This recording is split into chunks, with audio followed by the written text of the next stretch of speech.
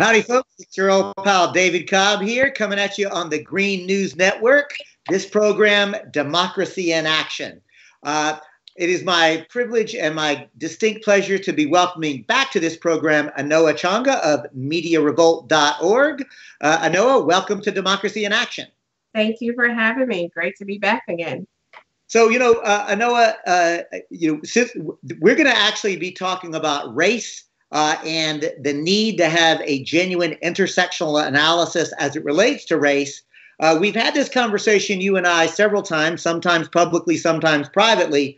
But in this instance, we're going to do it in a very concrete way. In other words, there is an abstraction or a theoretical way of thinking about it, but we have that theory, or at least I have that theory, so that I can actually act appropriately in the moment. And so there really are sort of two topics or subjects that I actually want to talk about. And it may make some of our viewers a little uncomfortable, but I'm going to urge you to stay with us and stay in it.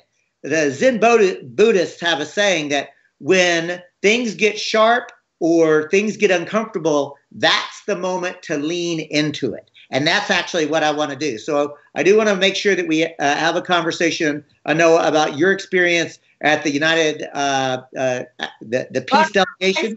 I wasn't out because I know there's been a lot of people that I wasn't at UNIT. I was at People's Summit the week before, but I was not at UNIT. Jacqueline Luqman actually was at the UNIT conference the following weekend. But I'll just, because I know there's been a little. There's so much fact. There's so much that's been flying around about everything. But no, I was not present. Okay.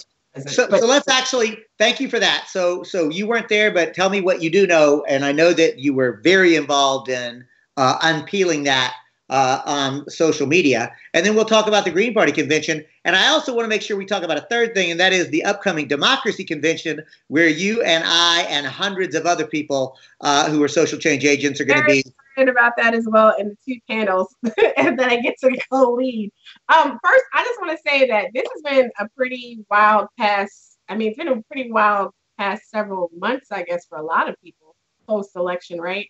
But really thinking about just the way this conversation about race within our movement spaces. We may have the right platform language, we may have the people out there saying the right phrases and at the rallies and hashtag Black Lives Matter. But when we really get down to the how we organize, build relationships, and structure movement building, this is a historical issue. This is not a new issue. It's not because the Bernie people were racist and suddenly came to the Green Party, or the Democrats are racist. They're blaming, the Bernie, or whatever anyone's scenario is, or that, people are just being divisive and talking about divisive identity politics, and we all just need to get along and make this work, take down capitalism. It's so much more nuanced and intricate than any of those different scenarios that people are putting out there, primarily because either there's a basic misunderstanding or a refusal to understand actually what we mean when we talk about issues of, white supremacy, white privilege, of racism built within our system that trickles down into the way that we actually organize, engage, and build.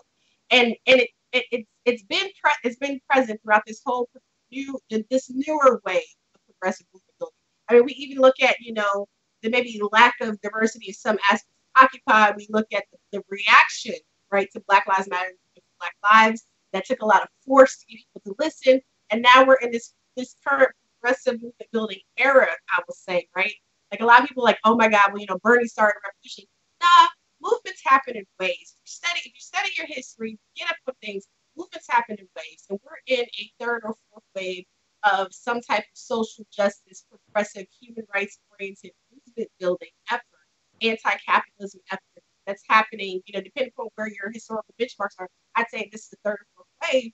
And there are historical issues that underline, because this is also America, and America is ingrained with a racialized history of oppression that also is economic in itself. So we can't separate those two things from each other.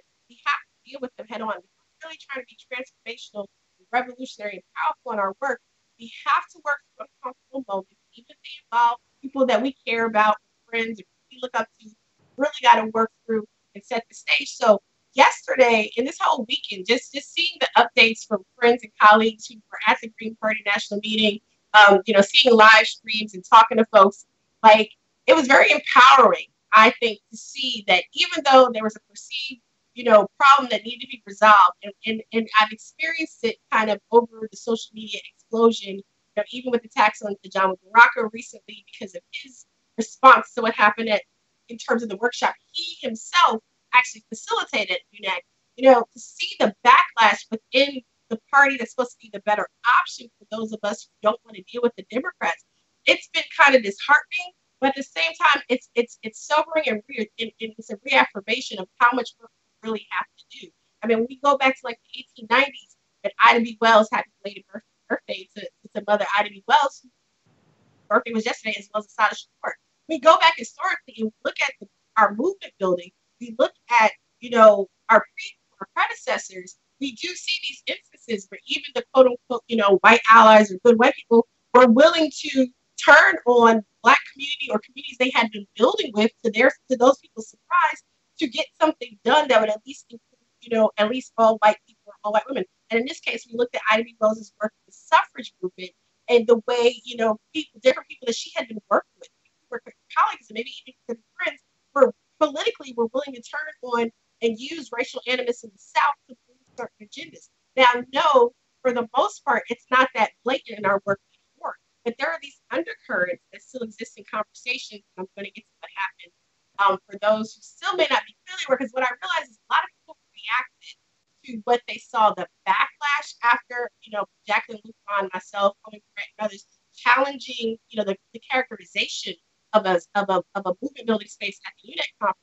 A lot of people reacted to that with notions that it's the Democrats trying to destroy our movement and try to take down our leaders. But we need to stop being so reactionary and take a moment to step back and look at the facts before us. Because if we're truly about building, multiracial coalitions, we're truly about being anti-capitalist, anti-imperialist, we really have to get down to the basics. And we cannot be putting ourselves in a position where we're defending intrusions on spaces that are uplifting marginalized communities.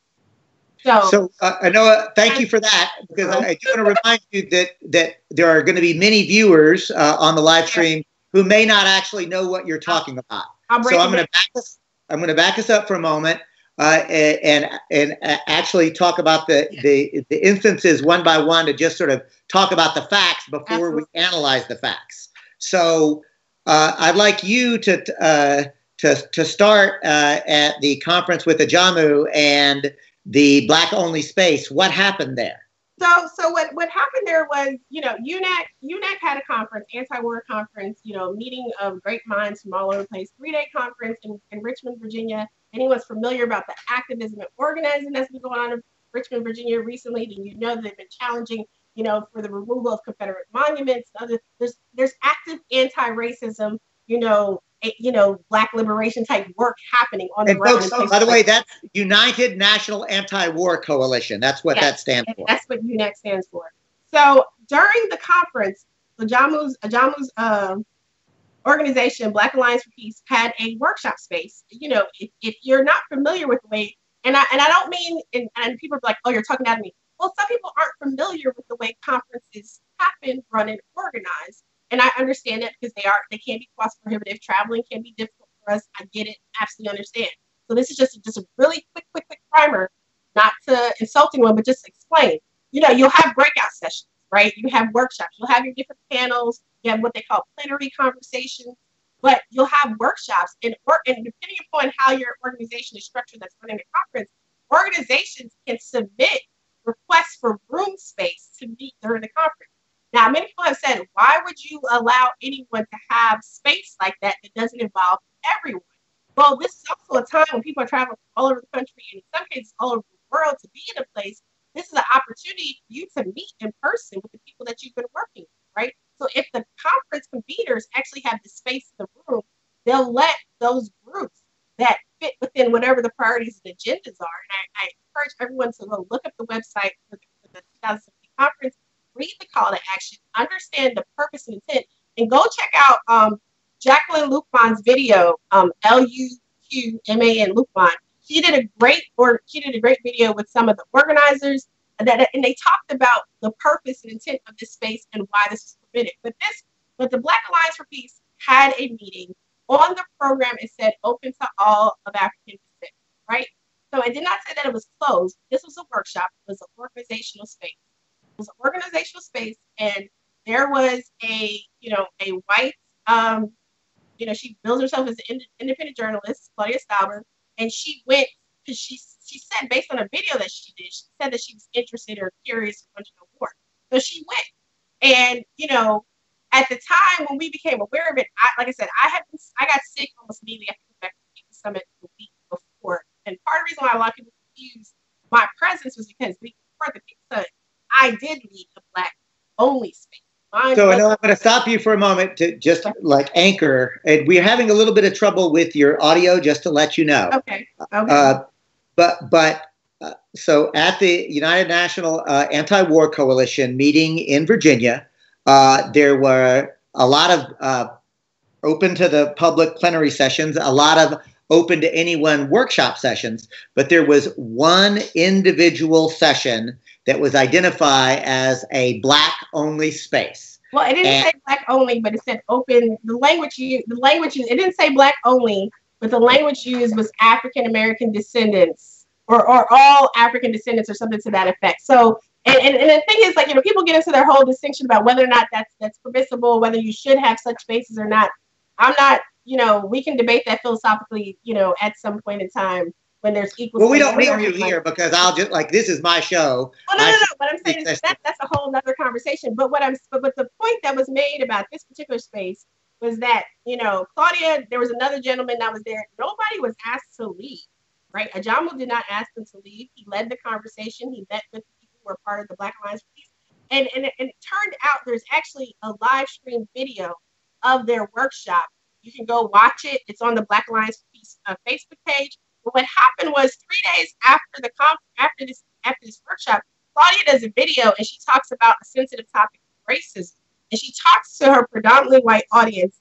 And when you read through the comments on the Facebook page and on the YouTube page, they're horrible. Talking about these people believe in reverse racism as a real concept, and she completely mischaracterizes what this space was. And from the video evidence we had, and from the anecdotal evidence we have in these conversations with her, she misrepresented her actual experience in that space.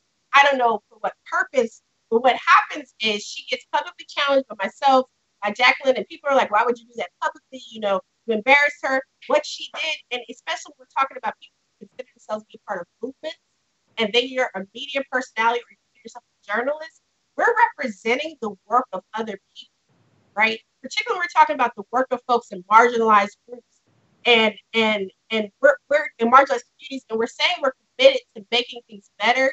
And instead of providing context for discussion, who was in the room, whatever the case may be, none of that happened. It was just about the fact that she was upset that it was a Black space and that she was not allowed to just live stream because of Black women. And it turns out, the sister who was doing the streaming was streaming on behalf of the organization specifically because that's what they want to do. And she does not identify as Black either. So the charge that she was discriminated against because she was white and a Black person, she couldn't, was something that she put forward, and that wasn't even valid either. So that was the initial impetus for the last several weeks of back and forth conversing that ended up happening over, whether or not, Black people can be racist in white spaces. And if you've been on Facebook, you've seen quite a bit of this all over the place. But it initiated with someone misrepresenting and essentially disrespecting the work of her colleagues in the peace movement, anti-war movement. I mean, because that was a room, like watching the video, there's a room full of people talking about, whether or not they're looking at issues with military recruitment in high schools in urban areas, or they're looking at, just different, the way the same imperialist policies that we're protesting against abroad, but they're talking about the issues with Syria or Iran or Iraq, whatever, that same mentality affects our communities of color here in the United States. So these were the issues, and this was the framing of what was being talked about in that particular space. Now, Ajamu and others from Black Alliance Peace did give, they participate in the other plenary sessions. So some of this information was discussed in a larger setting. But what people need to understand is when these conferences happen, a lot of times what the main, and UNAC was a space that actually intentionally tried to include as many voices as possible. And this is one of the ways they did that. But a lot of these different conferences, particularly when we're talking about these larger progressive spaces, and part of this was part of an issue that came up this weekend at the national meeting, if I understand correctly. So, I got to stop you because before we shift into this weekend, I know. So Lori writes in to say, we have huge opposition. We need to unite. And Lori, I agree with that. But it's also important to recognize that we live at what we are opposing, I believe, or at least what I am opposing, is a system and a culture that is destroying the planet. And it is premised upon both patriarchy, white supremacy, capitalism, and imperialism, exploitive, oppressive systems that any white person benefits from, whether they want to or not. Any man benefits, whether they like it or not. And frankly, anybody who lives in the nation state of the United States of America benefits. Even poor people in the United States benefit from a nation state that is premised upon imperialism. So that's my insistence on an intersectional analysis, is to be able to understand the objective reality of white supremacy, capitalism, patriarchy, and imperialism, and doing so, both critiquing it and doing our best to dismantle it and create new institutions that do not devolve into mere class reductionism, which is what I hear some people on the left do, where they say, really, it's just about the economic system and capitalism, and we shouldn't talk about race or gender or sexual orientation. But neither can it devolve into mere identity politics and not talk about class. These are interrelated things, and we have to learn to have conversation and really grapple with these sorts of things. And from my way of looking at it, and thank you, Melissa, who writes in to say we all live in a white supremacist society. All white people benefit from that. Absolutely right. So my point is, when that sort of thing happens, we have to actually be willing to say, that was a mistake, and not make excuses for it. And not double down on the mistake. And that's what I was trying to do in that moment, was to point out that mistake. And I know we've only got 10 minutes left in the program. I just want to quickly say, like, one thing we need to stop doing, because it is, I'm not going to say it's a form of violence, but it's definitely a form of control, and it really turns a lot of people of color off to be told, no, we're not going to talk about that because we have all this opposition. But if you truly understand the nature of the oppressive system that you're saying that you want to combat, that is the United States of America, then there's no way that we can do that without addressing the underpinnings that have been in existence since the country's creation. I mean, this type of stuff, depending upon where you're at, white supremacy, looking at different levels of oppression, I mean, it affects us, whether we're talking about, Black folks in whatever community, or we're talking about white people in Appalachia. There's a lot of Black people in Appalachia and rural areas too. But like that same level of oppression and subjugating people, right? We can't just say, oh, we're only going to talk about this stuff because this is what we're comfortable talking about. We got to move beyond what's comfortable, right? We got to really be willing to sit there and listen. So for everyone saying like, oh, so-and-so just made a mistake, when you double down on disrespect of your fellow colleagues in the movement, in the struggle, and something that you're saying that you care about, that's a problem. And then when you're an independent journalist, because our independent media is so crucial to furthering our movement work, you betrayed the space of other people who are have let you into that space, right? So it's not that you're denied access, not that you can't report on it, but like there's a certain level of integrity and ethics that should be involved in our work, reporting, and carrying out. And that has continued to manifest itself as several people get more caught up in the ego and the feeling of being what they view as personally attacked, but it's a course correction. I know people are concerned about quote unquote call out culture, but really we need to call attention to these things and correct them where they are with the means that are available to us. So if it's happening publicly, then we need to address it publicly, because we're misinforming thousands of people through our media. And that's not acceptable. Just like we can't join with people who intentionally misinform, whether regardless of what they call themselves. But if you're joining with people who intentionally misinform because supposedly that unification is going to take down the system, there's a bigger problem there than we think. So we really got to dig deep and figure out what our end goal is, what our actual purpose is, and not just, oh, we all want the same outcome, because that's not necessarily true. We really start parsing out and get down to the potatoes of it. So there's a really deep conversation that's not going to go away. I know a lot of people feel like there's a rift. It's not going to just magically disappear because Black people or Latinos or whoever agree that we need to stop talking about this and we're just all going to kumbaya and be united, because that's not true. You're asking us to be silent and accept something that's just not right. And it's not right for you either. Like we can't truly have justice and liberation and revolution if that's the no, we don't want to do that because that's not comfortable. We can't do that. So Jacqueline writes in to say most meetings are open to Caucasians by default. For her, she writes in that we really ought to focus on the fact that the truth was not told about the workshop. Absolutely. So this is the point that I want to make. I believe a mistake was made. I tried to help correct people who have my pigment to understand where that mistake was. And the immediate reaction was defensive and then doubling down. And that, for me, was the most disappointing thing. Not that the mistake was initially made. We all make mistakes. I make them all the time. But I try to conduct myself where somebody points out a mistake, I at least think about it. And I guess that's what I want to encourage folks to really think about is anytime anybody brings something to your attention, and as a white person, if a person of color brings to my attention how they are experiencing me, or if a woman brings to my attention how they're experiencing me, I have trained myself to stop and say, all right, I don't need to be defensive because I might learn something here. And if they are experiencing me as a racist or a sexist, then I am not conducting myself in the way that I want to be experienced. And of course, that happens all the time because of the society we live in. As Lou writes in to say, we live in a white supremacist society. And that is just the reality. Happened, but this was I can't stomach that this was a mistaken, because when you watch the characterization and then you go and watch the footage of Claudia purposefully, right? Smiling, asking a question, engaged. There is no mistake. You go to lunch with people. She went to lunch with people from BAP afterwards. There's no mistake there. Now it's possible she does not have the right nuance for racial relations in America to understand. That's possible, but ignorance of whether it's the law or anything is not an excuse for the way we actively misrepresent. Because there was ample opportunity for herself, for anyone else that was involved, and continues to attack Ajamu and myself and others throughout this whole process. You know, certain person who's no longer allegedly with the Green Party, who's now supposedly a Democrat. There were plenty of opportunities for people to correct, like you said. They could have corrected that initial misunderstanding if you didn't have the facts.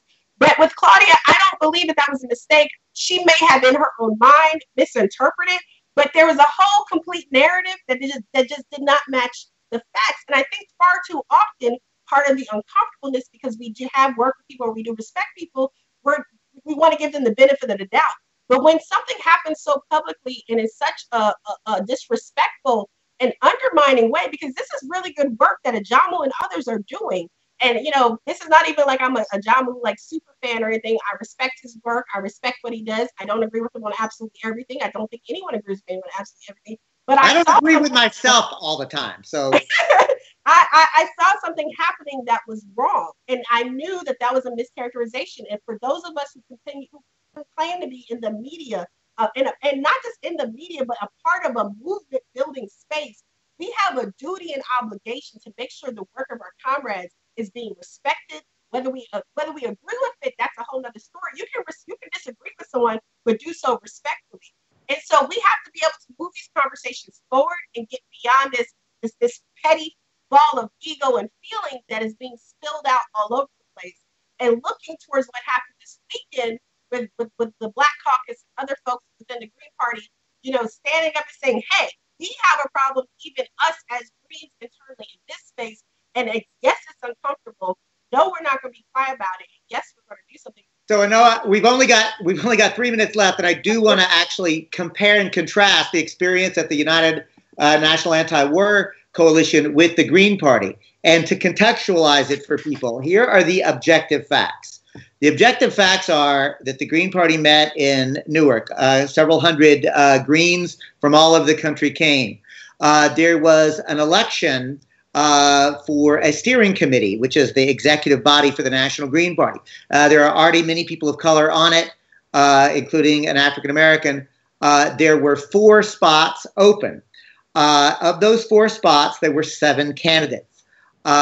Using a ranked choice voting system, there were 3 of those 7 candidates were African Americans. of the 4 elected, there were 2 Latinas, a white woman, and a young non-gender conforming white person. None of the 3 African Americans were elected. The Black Caucus was meeting when the results came off, and they were incredibly upset, and I would say completely understandably so. And they self-organized themselves. They went to the Latinx caucus. They brought in the newly emerging Indigenous caucus, the Women's caucus, and they marched together 50 strong to the place where we were going to do a fundraiser. And Channing shut it down, shut it down.